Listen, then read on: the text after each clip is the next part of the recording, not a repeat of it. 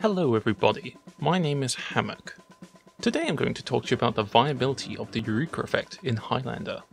This comes from the Meteor match changes and a few weeks to really test out how things work. I've previously made a video talking about the gunmetal changes to Eureka Effect and how to use it effectively. This video will be similar in that I'll go into detail as to what has changed and what are the best tactics.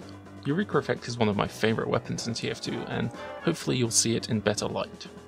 The stats of the weapon at this video's creation are as follows. Press your reload key to choose to teleport spawn or your exit teleporter. Minus 50% metal cost when constructing or upgrading teleporters. Construction hit speed boost decreased by 50%. 20% less metal from pickups and dispensers.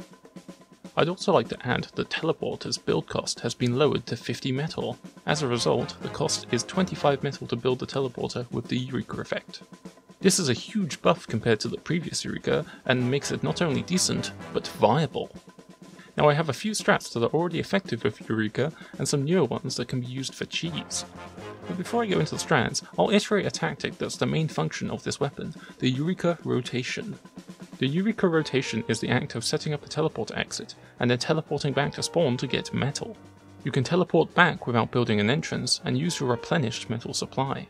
I've named it Eureka Rotation because you actively rotate between spawn and your exit instead of needing an ammo pack.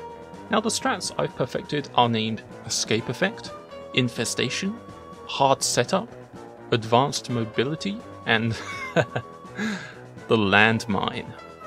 I figured some cool names were in order. I mean, spies have weird stabbing names, right? What the fuck is a Malador stab? Escape Effect is setting up a hole to Eureka and using the teleport to spawn function as a means to back out. In holds such as Upward and Bandwater First, there is potential to be sniped when backing out on foot. By using the Eureka Effect, you can teleport out and set up on second as soon as you know things aren't going well. The upside of this strat is that you can set up forward holds and bases much faster and continue to keep territory. The downsides, however, are getting killed during the lengthy animation and backing out too early, giving up potential time. Basically, it's well worth using if you're afraid of their sniper, but communicate your escape with your team or you'll have a bad time. Infestation is the act of setting up a teleporter exit behind enemy lines and using the Eureka rotations to set up a base. Because of the metal supplied by your spawn, you do not need any ammo packs to set up. You can find an opportunistic position for your team and begin pumping out soldiers. I call it infestation because it's similar to a spider setting up their web and producing murderous creatures. If you've ever played Two Fort or Barnblitz 2nd, then you know that a lone engineer is a vile creature. Hard setup is using Eureka rotations in a Highlander stronghold and sustaining it for a long time. The key difference between hard setup and infestation is that infestation is dangerous because of added teammates and unpredictability. Hard setup allows an engineer to keep a consistent sentry hold on position and use Eureka to stave off metal starvation. In holds such as Badwater 3rd, where your dispenser is used for spy blocking and your teleporter is generally unused, I've been using Eureka to upgrade my sentry and replenish my supplies after backing out from 1st and 2nd without a dispenser. A dispenser carried with you makes setting up a lot easier, hence why I call that an easy setup. However, even with the dispenser set up at stairs, it means crossing a boiler sightline that, while should be covered, is a potential risk. Make no mistake though, the hard setup is an equal risk. The teleport is distinctive and loud, so a smart team will bomb your gun after a rotation.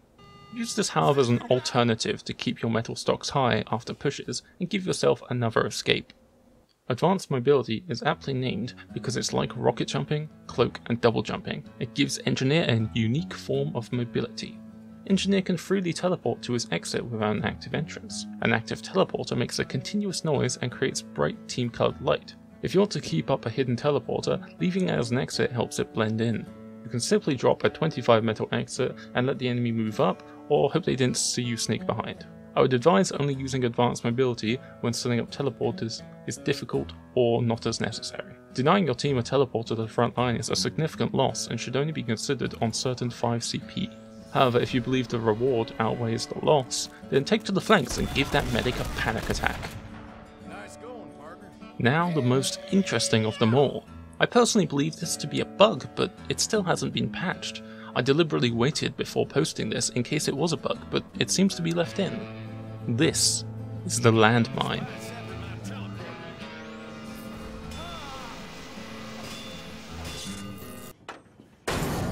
Surprise, motherfucker.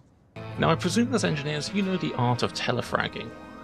If you take a teleporter that leads inside an enemy, they die. Instantly.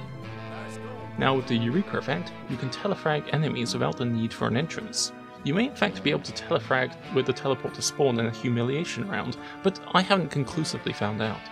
With this feature, you can place a sneaky exit somewhere, a landmine, and predictably frag a passing enemy. I recommend being distant so they don't see or hear the distinctive teleport animation, and I recommend building an exit near props or height disparities so they don't notice they've walked onto it. Now, after further testing, I found that the telefrag hitbox is much larger than anticipated. You merely need to be adjacent to the exit in order to be in range of damage. This means you can be more creative with landmines and hide them around corners. There is a lot of potential for landmines, so I bring up an important question. Is Eureka Effect too powerful for Highlander? I certainly love this wrench and would hate to see it go, but with these tricks, it may be too difficult to anticipate.